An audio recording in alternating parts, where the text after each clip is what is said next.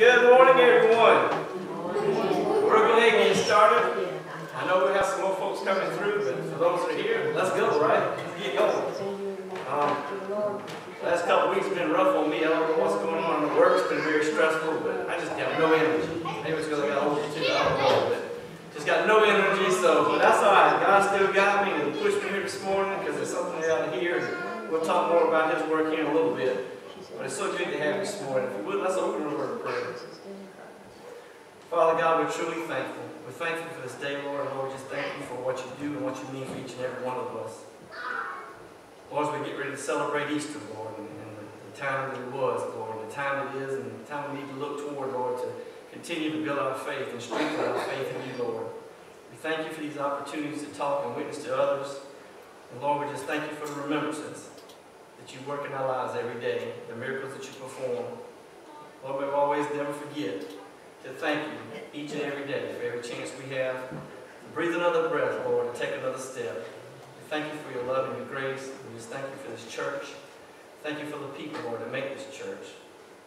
Lord, we just thank you for allowing the Holy Spirit to come and to be with us and to show us the way, Father God. We thank you for this past week and the Bible time that we had and recharging of our batteries, Lord. We love you and we thank you for all that you do for us. In Jesus' name we pray. Amen. Amen. All right, birthdays and anniversaries this past week. Who had a birthday? We had Mr. Daniel Flake, Mr. and Mrs. Mark Hooker had anniversaries. Miss Annette Cook, she's back in the back. Myself had a birthday yesterday, and Miss Emily had a birthday yesterday. I always knew there was a connection between me and her. I just never realized what it was. We were born on the same day. That's awesome, girl. And today is Sandy and I's anniversary. So happy anniversary, baby.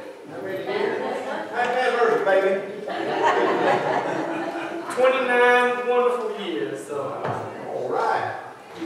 It's always good when you got married with a 0 at the end of the year. That way it makes it easy for me to keep up as we go forward.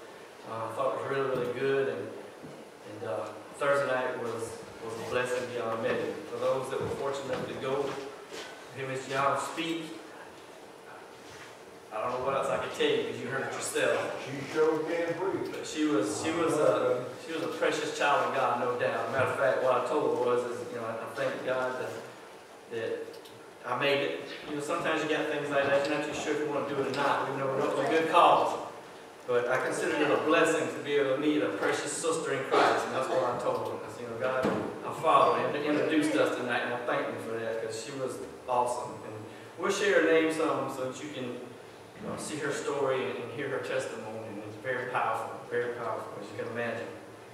You always kind of think of things like that because you heard the story, abortion survivalists, and you think, okay, this is going to be pretty dramatic. it was beyond measure as far as I'm concerned. And God spoke to me through her, just like He did with the ones that spoke to us during our revival. So we thank you for that, and those that made it. And hopefully Daphne will be able to give us an update as she finds out over the coming weeks.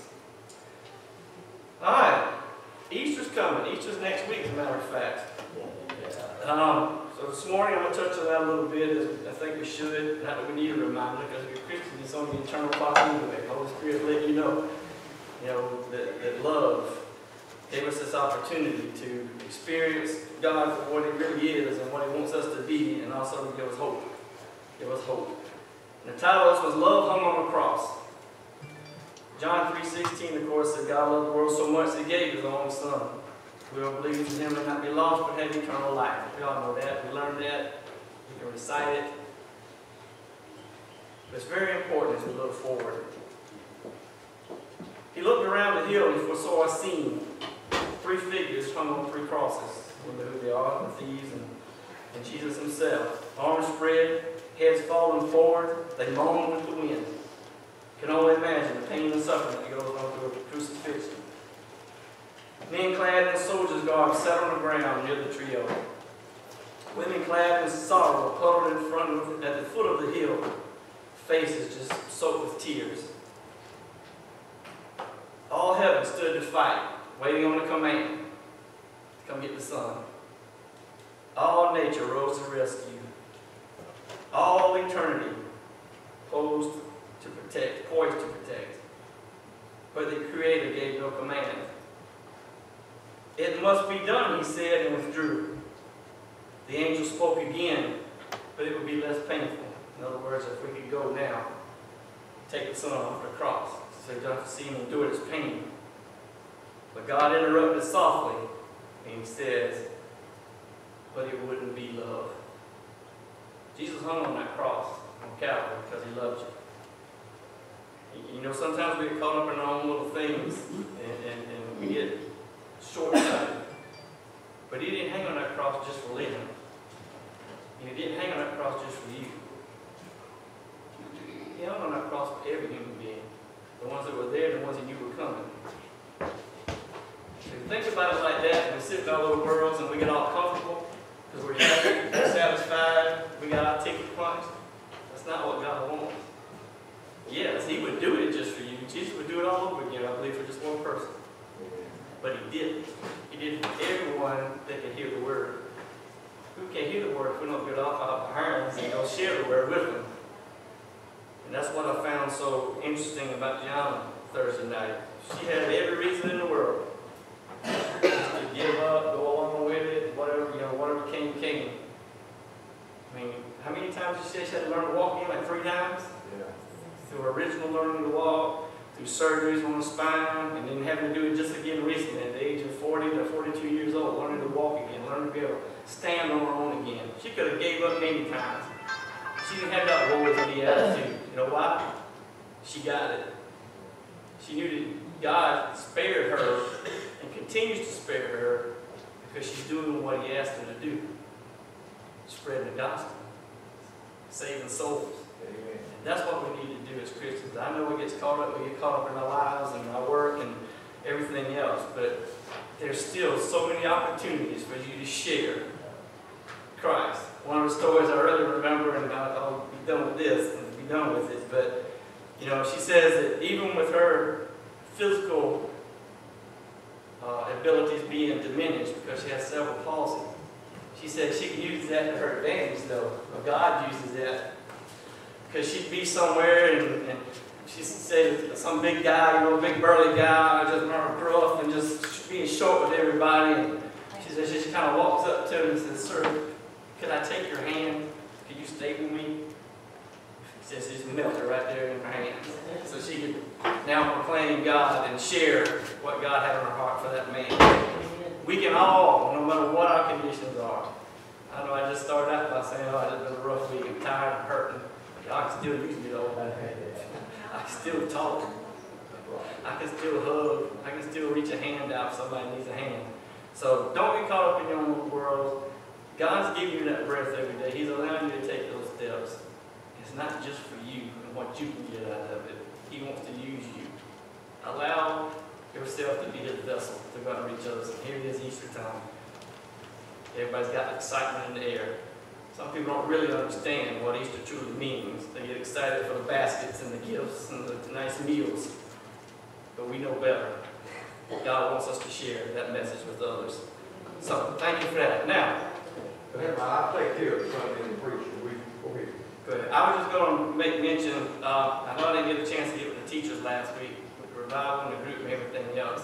I'm leaning toward not having Sunday school next Sunday since we have the early morning service, and then we're going to start service again at 10:30. I'm scared of Breakfast downstairs, donuts and coffee. donuts and coffee for afterwards. I'm afraid that if we try to do Sunday school in first, we're going to be rushed. People are going to possibly rush getting back, and we're going to cut our classes short anyway, trying to get out here to start our service at 10:30. Now, if there's enough objection to that, because I don't want to, say, hey, Lynn said we're not having Sunday school. If you feel strongly about it, let's talk about it. But at this point, and we'll let you know for sure when we do announcements at 11 this morning. But I'm thinking about bypassing Sunday school next week and just doing an early morning service, your breakfast, and then coming back at 10:30 for the service. So think about that, pray about that, and let me know maybe as you come by, and we'll go that way. That being said, that's it. Dismiss to your class.